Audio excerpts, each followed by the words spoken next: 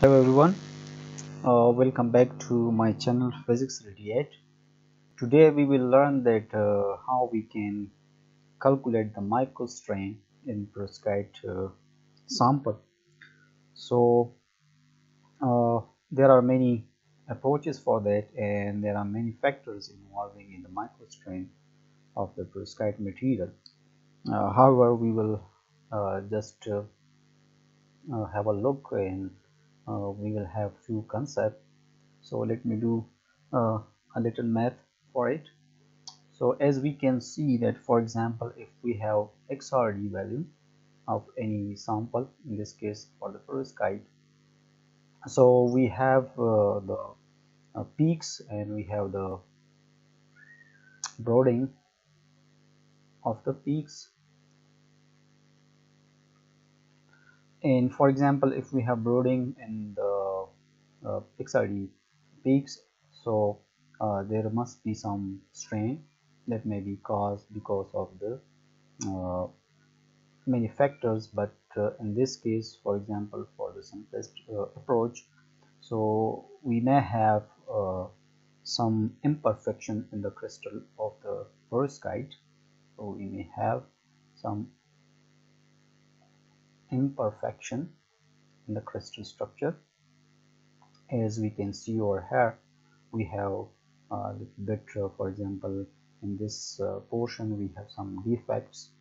So there is some imperfection, and we have some missing of the elements over here, and there may be some distortion,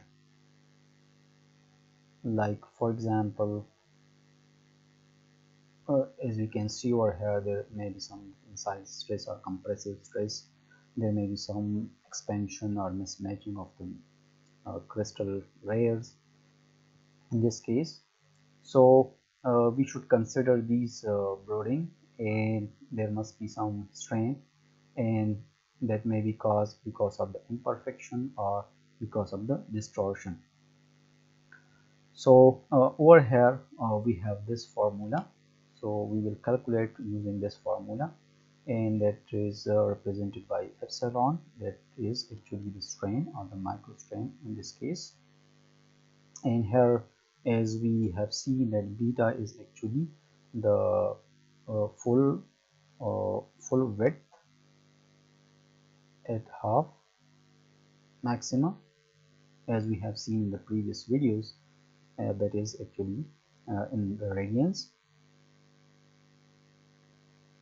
Okay, so we will have this in the radian, and here the theta or the angle is actually the Bragg's angle.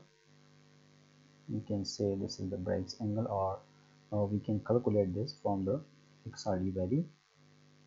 So let's do it, and how we can calculate these values.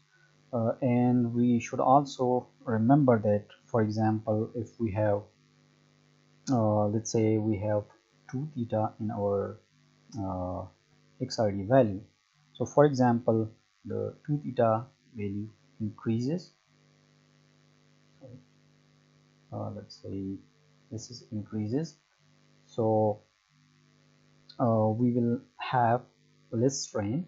This will actually decrease. So this will follow in this way, and it is better, for example, if we have many peaks in the sample, so it is better to calculate for all sample. So let's try it. So for that, we should have the XRD value of the sample. Over here I have, this was actually calculated for the perovskite sample. So this is 2 theta value in degrees, and this is the intensity. And let's say we graph it like this, make it a little bit better, so we can calculate it very easily. As we can see, we have many peaks, so it is better to calculate for each peaks, but for the sake of example I will just take few of them. let me do it first a little bit better. So horizontal is maybe around about, let's say 410, and this is, for example, let's say 40, and we will have, okay, make it a little bit bold, and let's say 3 is okay. Now we will go for analysis and peak and baselines, multiple peaks. Open the dialog, and here we should be focus on the Gauss function. Okay, it says, okay, double click on the peaks so that we can take the beta value and the crystalline size. Okay, let me do it first, then okay, open the fit. Okay, now we should click fit until converged. So from this we will have the full width at half maxima values and 2 theta values, and that can be taken from here. Let's see. Okay, done it.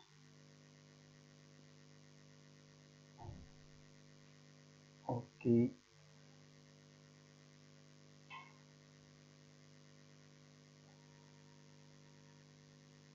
okay, here you can see, if we scroll down we will see here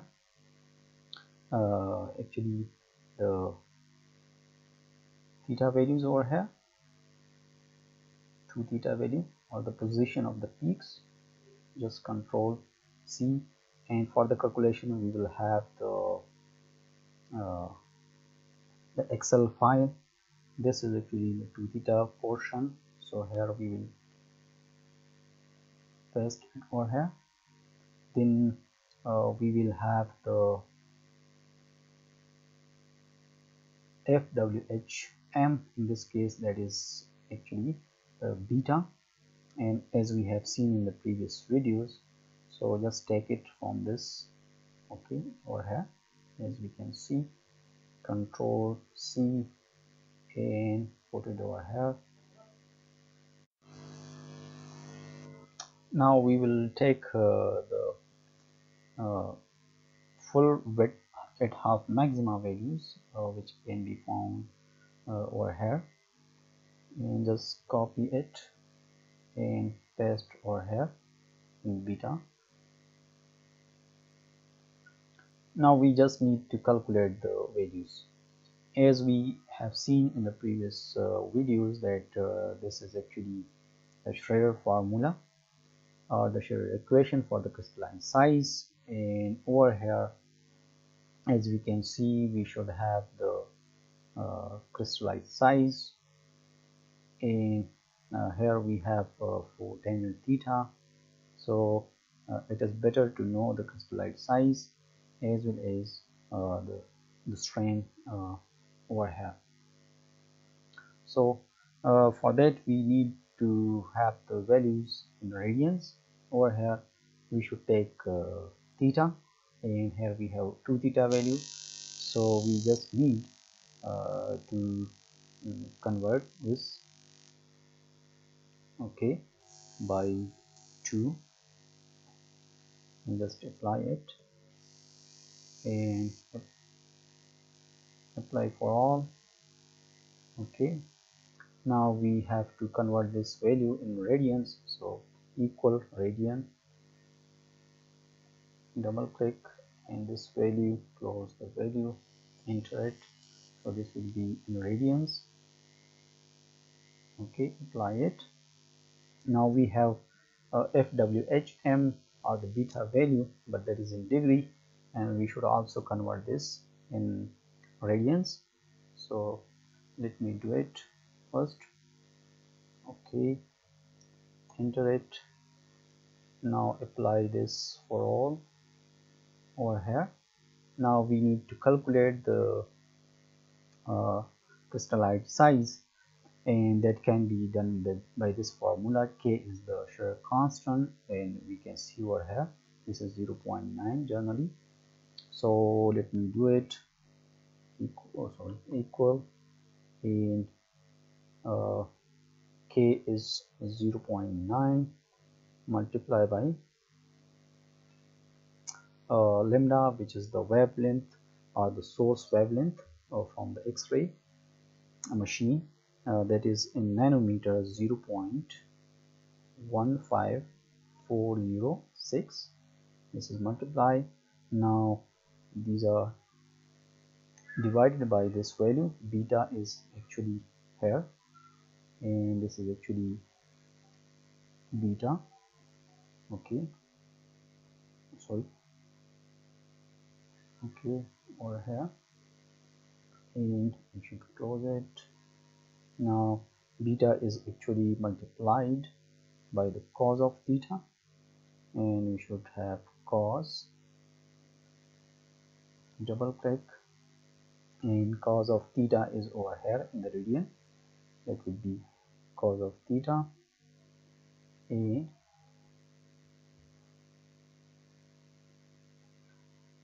okay, close it, enter. This is actually the crystallite size, and apply for all values. We should have this crystallite size for the perovskite sample. Now we need to calculate the microstrain value, and we have the formula. Just apply the formula. Beta is actually this value in radians.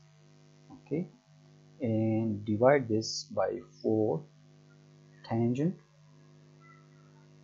of sorry, this should be multiplied. Okay, multiplied by tangent of theta, and this is actually okay theta over here radian, and close it. Okay, enter. Apply this for all.